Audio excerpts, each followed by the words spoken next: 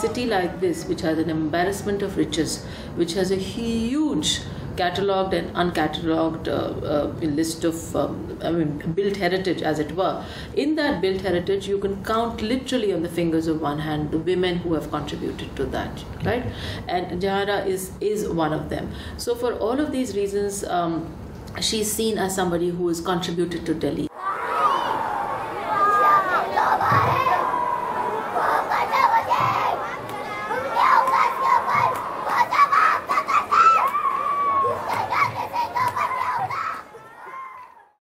You know, it's interesting. I think we build myths as we go along.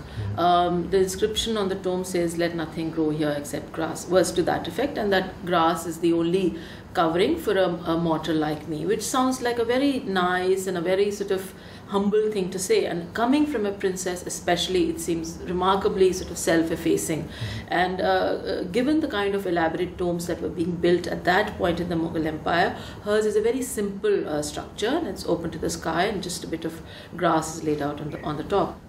I think the fact, as you're saying, that has been appropriated as a symbol of the downtrodden, women especially, this again I think is a part of the myth making that happens over centuries.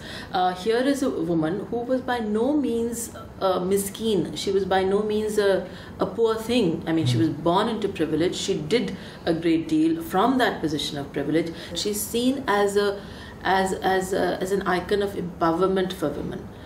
Which there's a sweet irony in this, that she lived life within those constraints. There were a great deal of constraints even for a Mughal princess, that there were things she could, marriage being one of them, but there were many other things that she could not do. I think she lived within confines, and yet she's seen as, ironically enough, she's seen as an icon of empowerment.